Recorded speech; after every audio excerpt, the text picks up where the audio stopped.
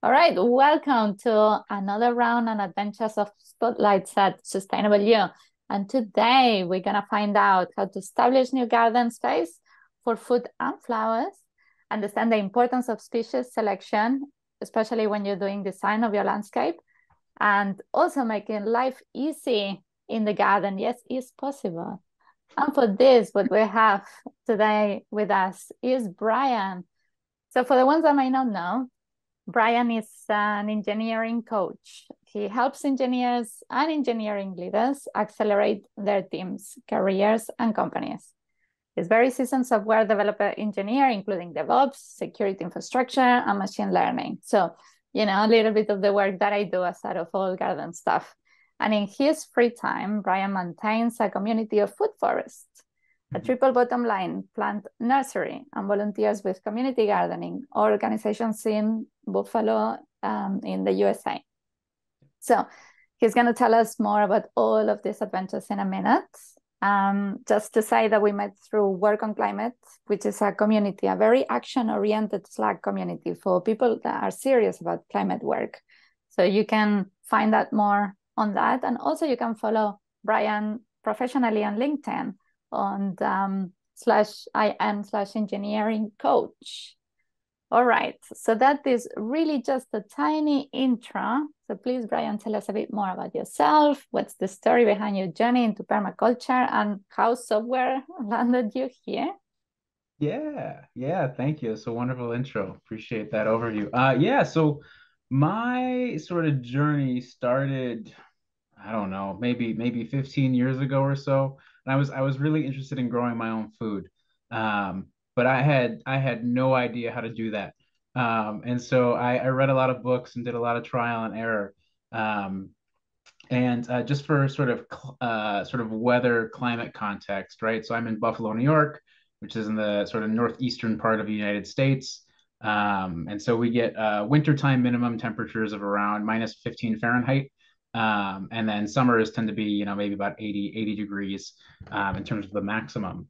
Um, and the original sort of model of food production that I was using for myself was largely based on um, sort of large scale industrial organic methods, right? So I wasn't using a lot of synthetic inputs or things of that nature, but it was still modeled on a process that was very labor and machine intensive and very capital intensive. Um, and just for the size of space that I was working between maybe a quarter of an acre to a half acre, sometimes smaller, right? Sometimes more, depending on sort of where I was in life. And I started to hate gardening, which was really not good because on the one hand, like I had this love for it, like over those years, but just the labor started to wear down on me. And so I kind of started, well, I need to figure out a way to do things a little differently, methods that are less labor intensive, like less capital intensive, and really let me kind of dictate my schedule in the garden because I found that in the summer months the garden was dictating my schedule. And every week I'd have to be out there weeding, watering, moving things around, and it became a chore. And I really wanted to find that joy again.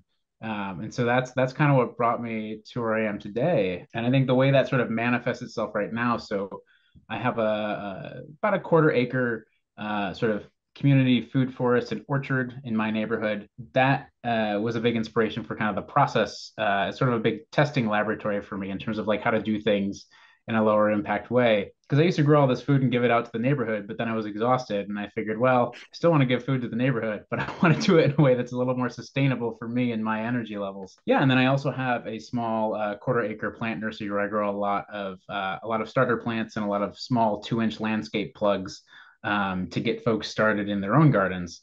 As another way of sort of minimizing the labor on their end. Yeah, and that kind of all kind of combines itself into sort of I guess, a collection of tools and techniques, sort of from planning and assessment all the way through, longer term maintenance. You tell us a Yeah. little bit where in the world are you, and a little bit also how the temperatures maybe swing around. Um, we are in the UK, and actually, I like to do these sessions normally outside.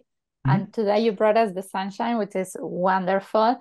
But unfortunately, we have a lot of noise going on of like cutting grass next door. So hence the background of where we are. But anyway, before I divert, Anything else in your area specific for the audience to be aware, something that is specific for you? So we've got really rough soil. It's heavy clay. It dries out kind of quickly. It's sort of difficult to work in. Um, so that's soil profile. Rain, we get a decent amount of rainfall. You can go a gardening season without necessarily having to water if you kind of plan things the right way, but often can require some supplemental irrigation if you're doing like intensive vegetable production. In terms of environment, yeah, definitely having to adapt to changing weather patterns. We're getting just, I don't know, strange seasons where sometimes trees will bloom in the winter when they shouldn't, but it gets like 60 degrees for a week and they think it's spring and they start to wake up. And likewise, we get some occasional sort of far out storms in like early May. But typically we've got like a growing season of about, maybe a first week of May to, maybe middle of October. So there's a decent amount of space there between first frost and last frost. But there's a little bit more variability on the tail ends of that and the beginning and the end.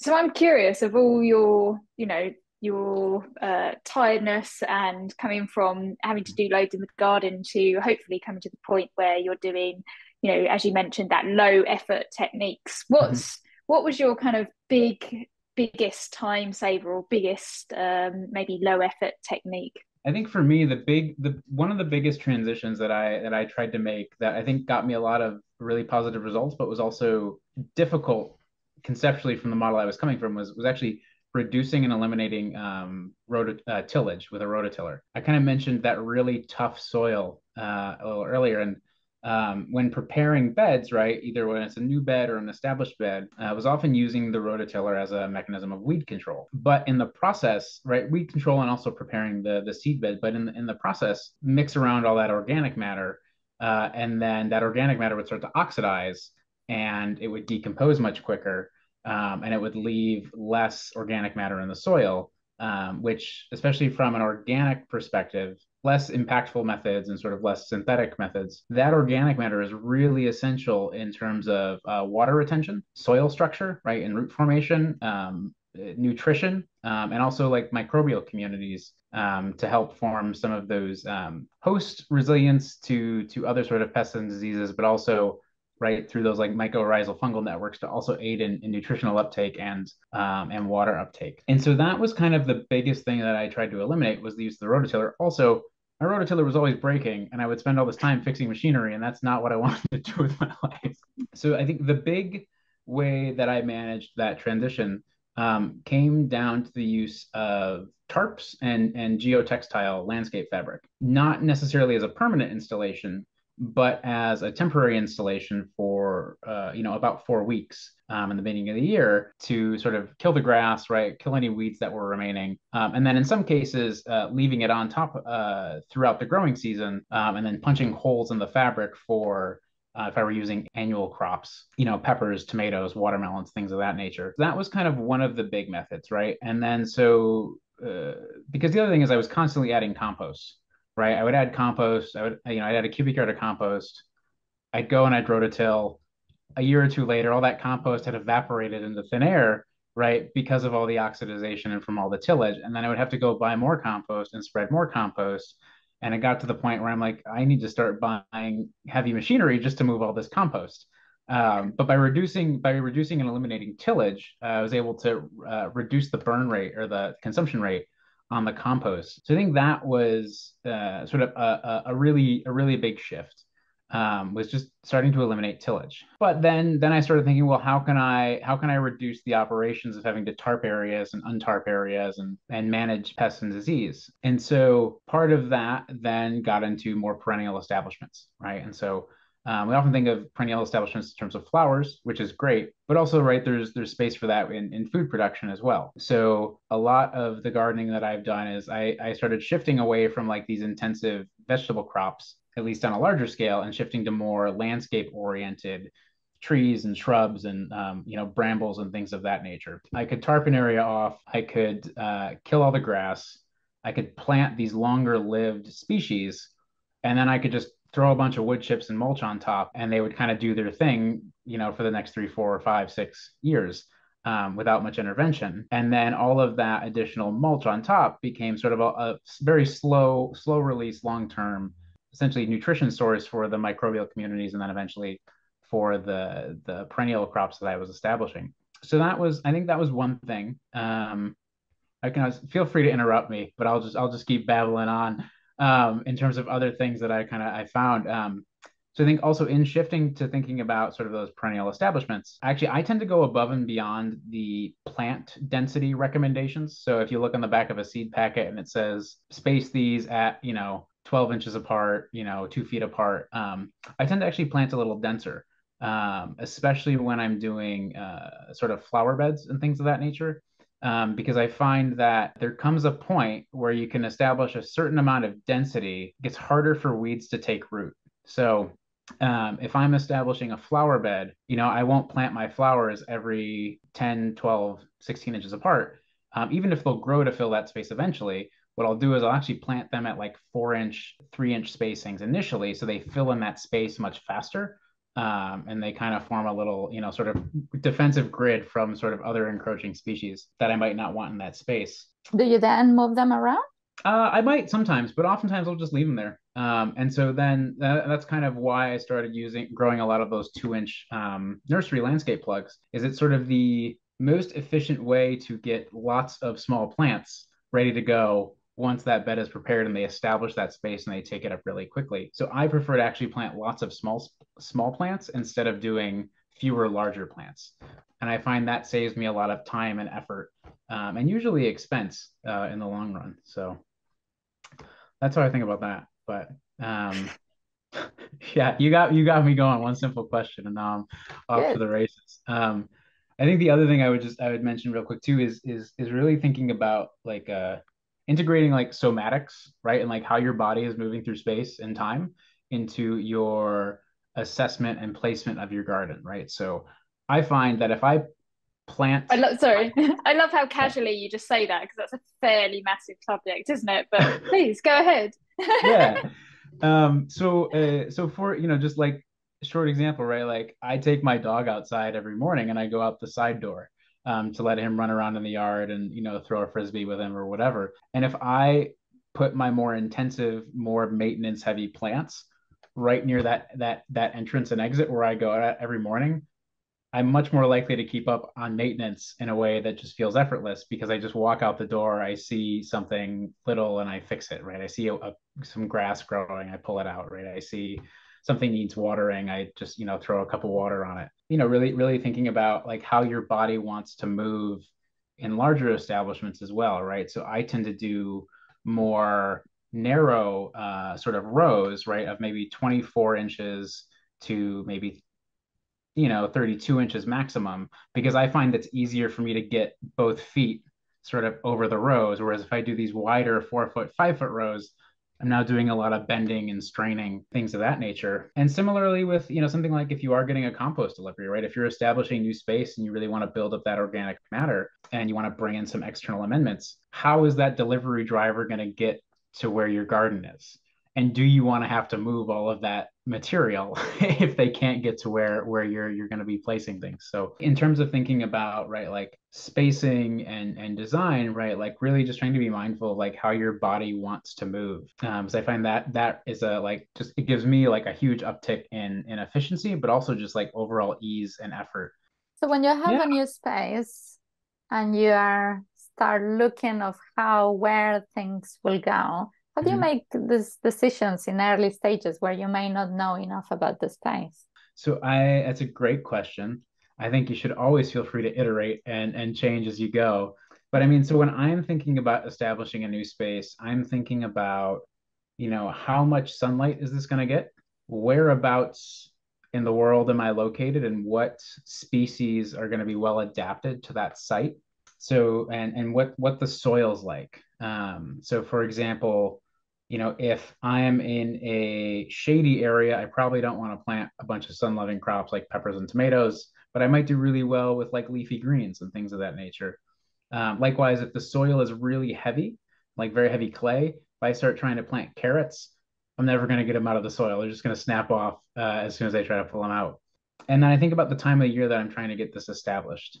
So normally what I'll do, right, is I will take an area and I'll mark it out with just some stakes, so I can get some kind of references for measurements. And I think about like what are the landmarks that I can use as visual references sort of when I'm planning out my garden. So, I have a fence around my yard, and I know those fence posts are spaced every 8 feet.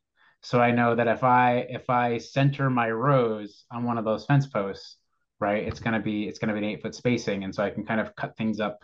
Thinking about what I want to plant there, right, is then going to have me think a little bit more about like what I want to do with that space, right? So usually I'm always going to tarp it first for 4 to 6 weeks, depending on how warm it is that time of year, to kill all of the grass underneath.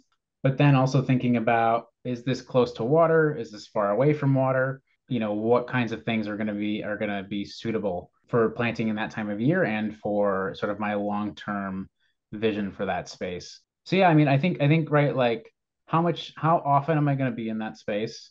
How much effort am I willing to put into that space? And what are the species and plant types that are suitable to sort of the environmental conditions of soil, water, sun, but also sort of overall disease and microbial resistance. One of the reasons why I plant a lot of native species in my region is that they've co-evolved with the pests, right? So if I plant peach trees, like I have a couple peach trees in my yard, and I love peaches, but I have to spray them with copper 3 times a year.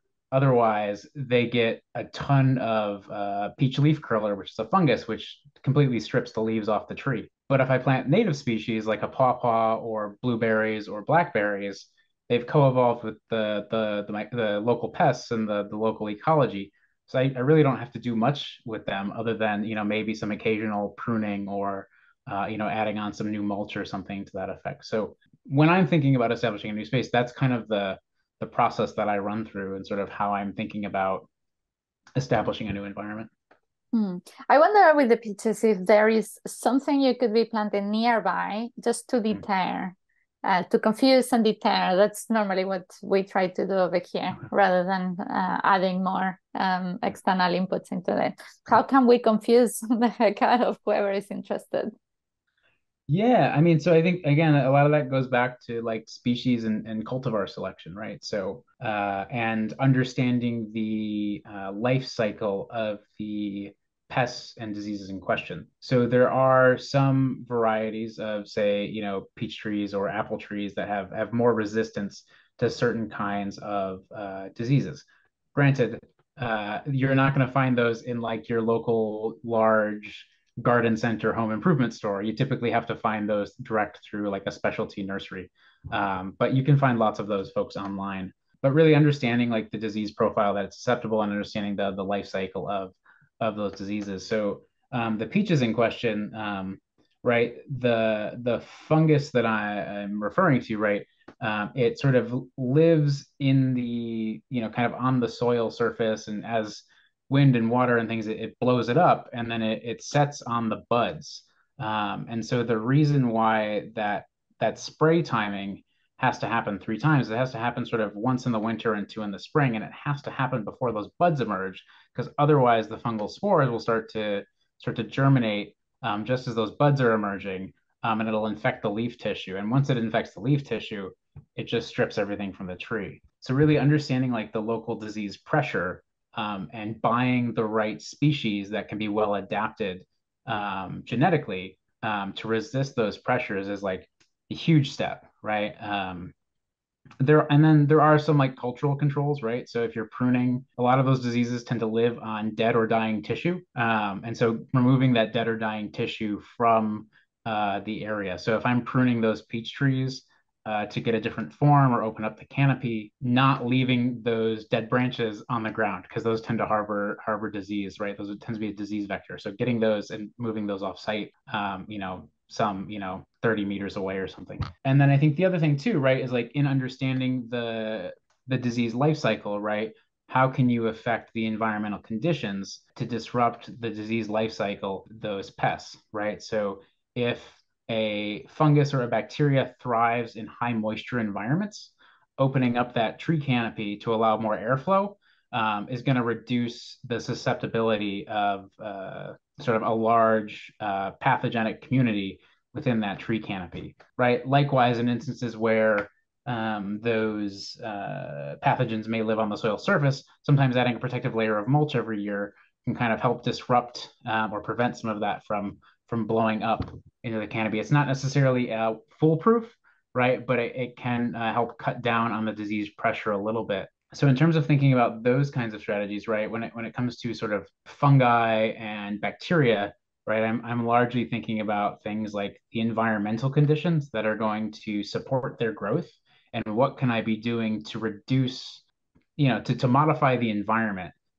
to reduce their ability to grow. With insect-based diseases or insect-based pests and herbivores and things of that nature, yeah, I mean some of that can be other similar environmental modifications, but also as you mentioned, kind of some of that can be things like trap crops or certain things to try to pull that. So I have woodchucks that love to eat my watermelons, and if I plant those near where the woodchucks live, they're just going to shred it. I'm not going to get any melons that year. But if I plant them far away and I plant something kind of near where the woodchucks like to hang out that the woodchucks will eat, sometimes that's just enough where they won't go try and find my watermelons, but they'll eat like alfalfa or something instead. So, there's a balance there. But yeah, that's how I tend to think about that.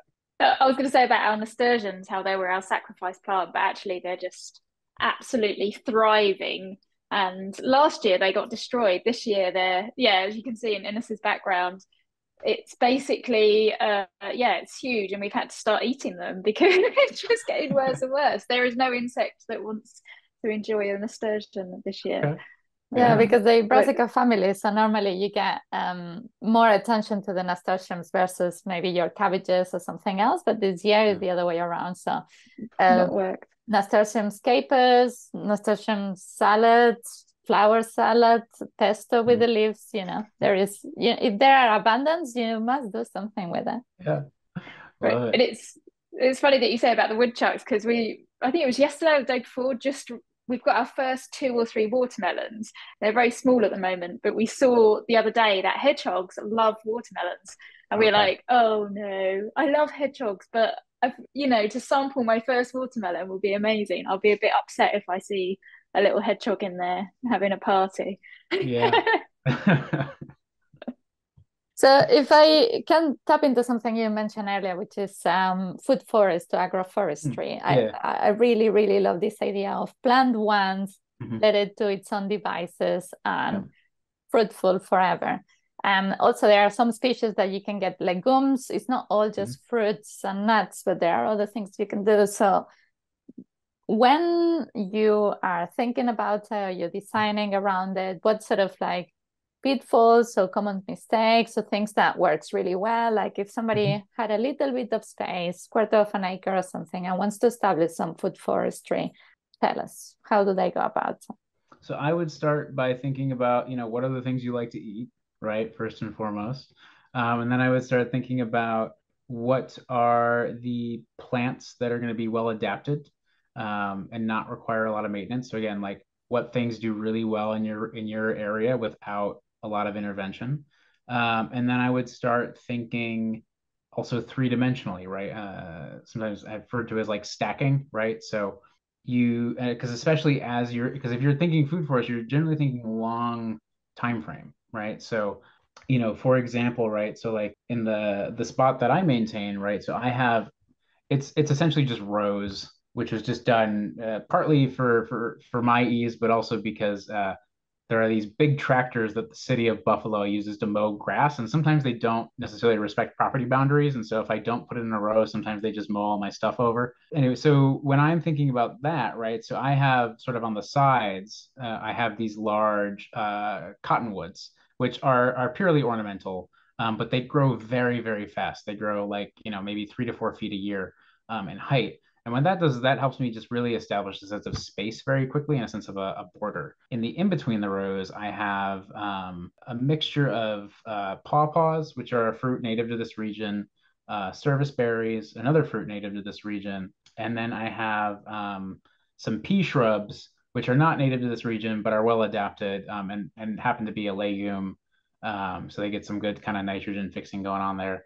And then I have a couple other like things scattered throughout there, sort of on the low maintenance, sort of genetically resistant side of things, in the rows. And then in the back, right, where it gets a little more shady, it's kind of on the property boundary.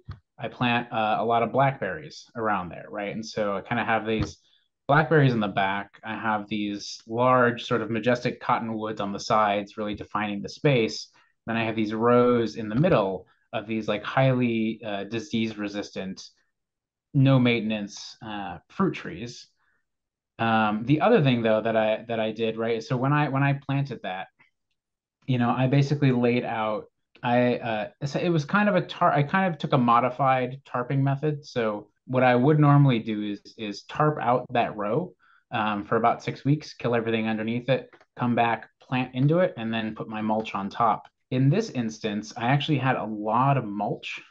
So if you have anyone in your area that runs a tree service company that does maintenance, become best friends with them, because they'll usually give you wood chips for free.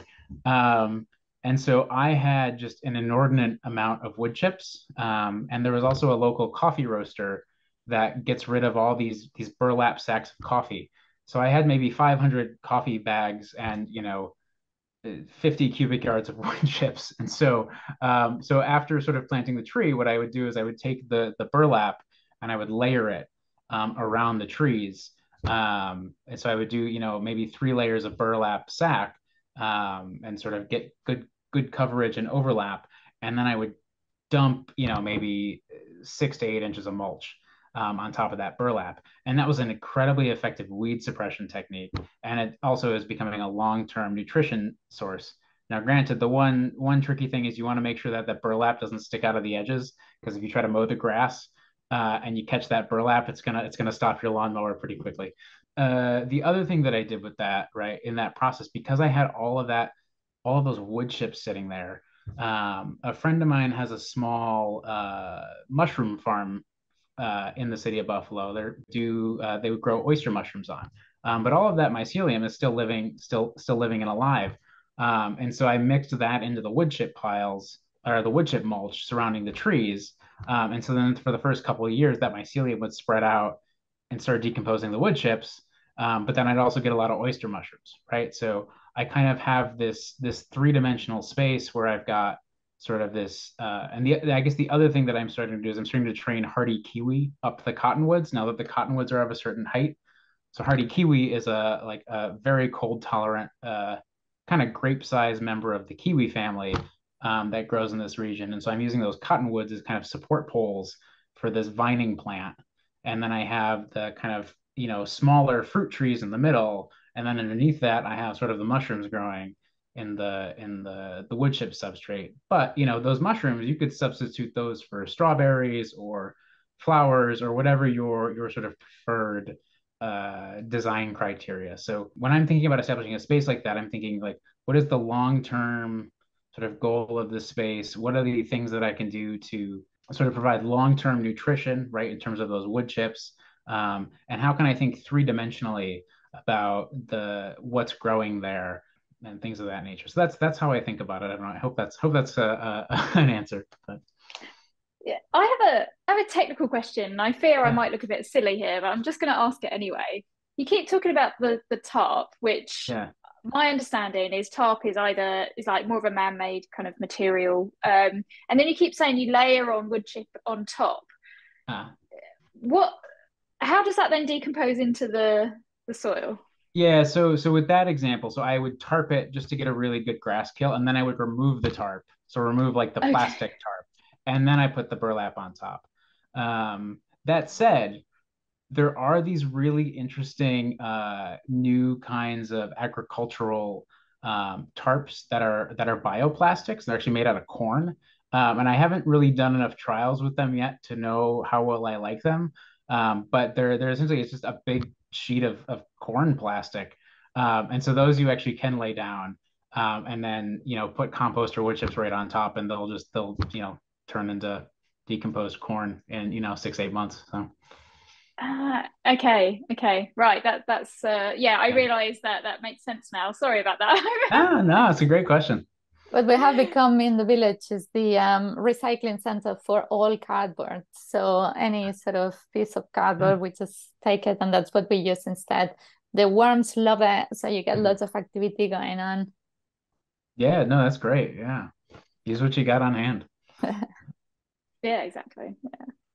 Great. So, I mean, we've talked a lot about the, tools and techniques that you use in your garden, in your food forest, sorry, or fruit forest.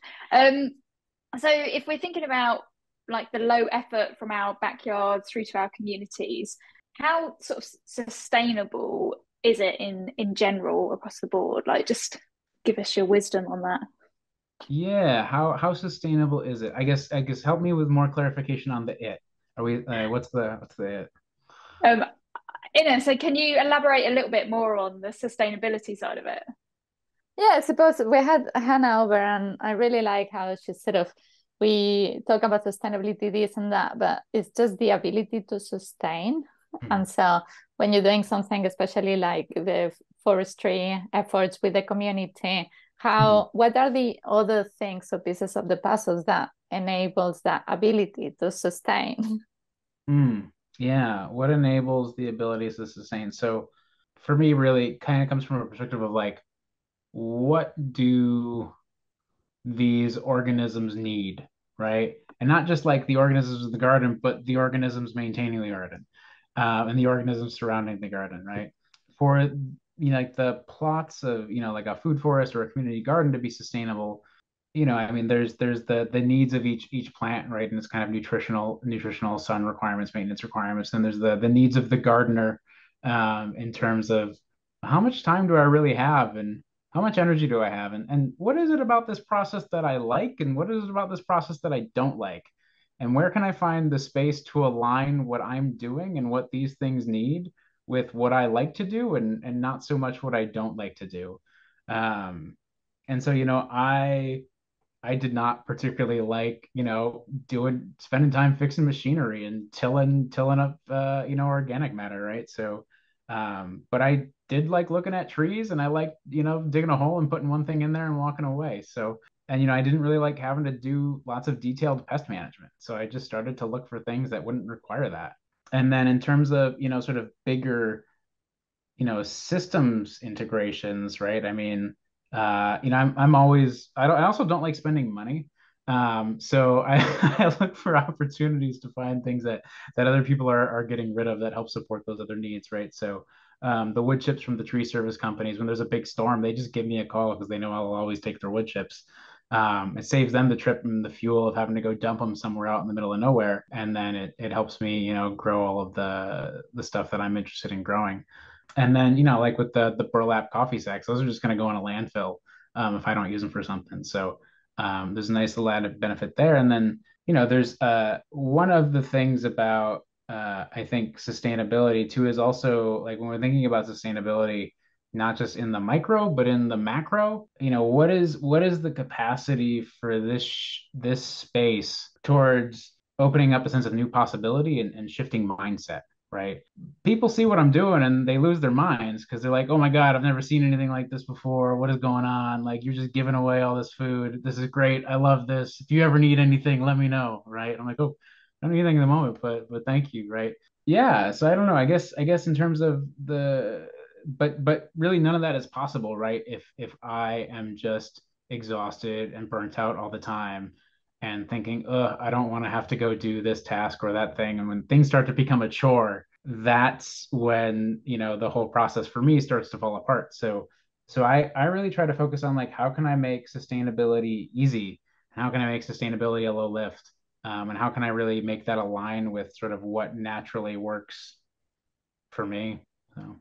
Yeah, I think those are great lessons. And if I was to start gardening again or growing my own food, it would be make myself easy because the amount of trips and moving things around and all that time and effort, obviously, and muscle effort. Mhm. So I think at this point it will be quite nice to find out more about the community project, like the orchard, and how that come about and how did you get involved and everything. Yeah, so I mean the lot, the community sort of food forest that I maintain. that was kind of just a passion project. It kind of just had a vision. And there used to be a time where in the neighborhood where I'm in, where like real estate was not worth anything and nobody wanted to live here. And so I was able to buy the land that the orchard is on, or the community food forest is on, for almost next to nothing. I think it was maybe like 2,000 US dollars or something at the time, right? For land in the middle of a city, right? And that was really just a part of like a vision that I had, right, and something that I wanted to see in the world. There was a time in my life where I was sort of a leftist radical in Buffalo, and I used to work as a community organizer. And so I would literally knock on people's doors and say, "Hey, can I talk to you about X, Y, and Z environmental issue?"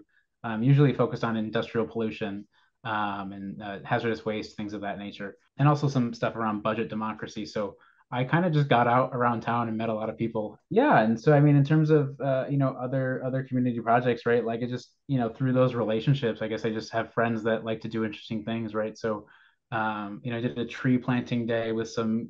There's a teen science scholars program at a local science museum here, and a friend of mine over there is a program coordinator, and so we brought all of his kids out here to plant trees in the neighborhood, and it was great. They get paid to go into a neighborhood and plant a bunch of trees, right? And looking at seeing if we can plan some, doing some pollinator gardens in the neighborhood as well.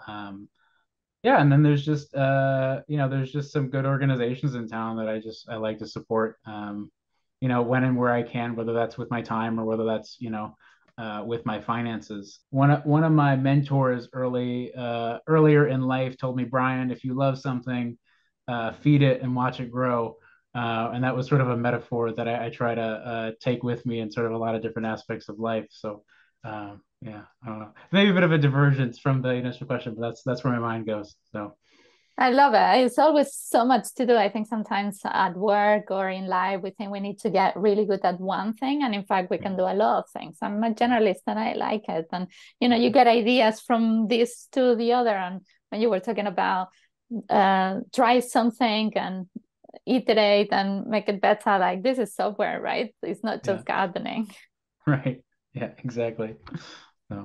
So any upcoming adventures, sort of any plans just coming up to time, and some last words of wisdom? Yeah, I would say that nothing super major coming up on my end. I would say if anybody out there is looking for a coach to help accelerate their engineering teams or their career, feel free to reach out to me. And if there's any gardeners in the U.S. Watching, you need some perennial flower plants, go to zubaplants.com, ZUBA plants.com. And other than that, that's all I got on my mind. It was great to sit down with y'all and talk about things I love. So that's I guess if I had my word of wisdom, it would be, yeah, I don't know. Try to find more space in your life for the things you love. So Thank you, Brian. Thank Yeah. you so much. A lot of food for thought and rewatching all the different tips. I think you gave us a lot in a short amount of time. And yeah, for the rest, you know how this rolls. In 2 weeks, we're going to have another video ready for you. A sustainable you. Thank you very much, everyone, and see you very soon.